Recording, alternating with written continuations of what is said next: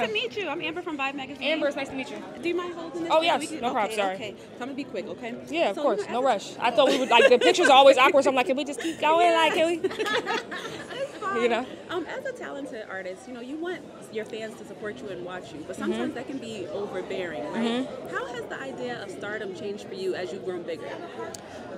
I think my fans, they know, like, I remind them every chance I get that, yo, I'm human, I'm just like y'all, and we all gonna grow. So I think they're just patient with me, and they trust the process. I love that. And I just want to let you know, personally, I feel like you're one of the top tier lyricists. Thank you. Lyricists. Thank you. But I feel like a lot of times you get left out of conversations.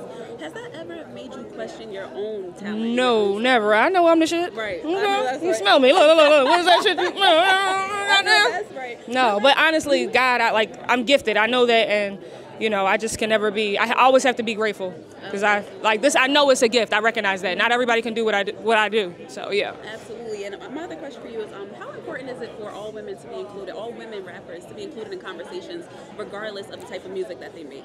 I listen. I was just blasting Sexy Red. Like, it's turned. Like, it's crazy. You can't deny it. Like, I think we all just, it's important for us to all just show love to each other and support, because I remember when it was only a few of us, and now, like, it's so many. I can name, like, 10 artists right now, 10 female artists, rappers, and I'm just happy. The more the merrier. Love that. Yeah. Last question. With this film, what was the most vulnerable part of you sharing your story? What was the most vulnerable part that you were just like, I don't know if I should the most vulnerable part was when I actually fell on stage, and I was like, oh my God, and I wasn't sure if I was going to be okay, and like I said, it was a whole live show, and I just felt embarrassed, you know. But then, like, immediately I'm like, no, I'm whack, I'm badass, I got to get up and keep going, and that's what I did. So yeah. Thank you so much. Yeah, thank you. I appreciate you, Amber. I can't wait to see it. Thank you. Thank you.